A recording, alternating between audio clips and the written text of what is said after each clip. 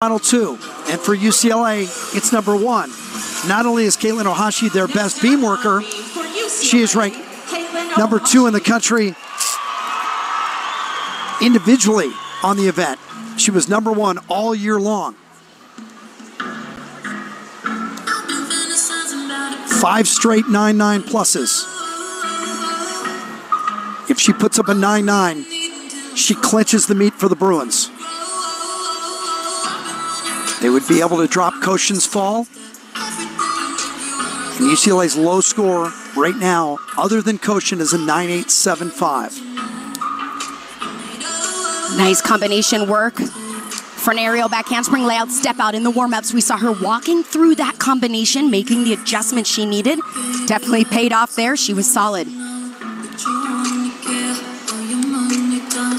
Bruins have lost just once on the balance beam head-to-head this year, just once last year.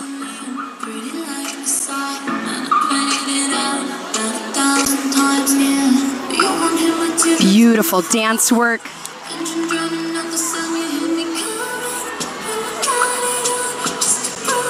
A viral sensation and now trying to be a hero for the Bruins.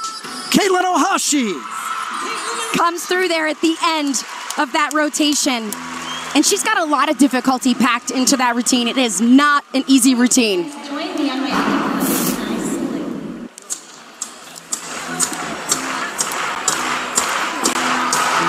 Beautiful combination front aerial to her back handspring layout, step out.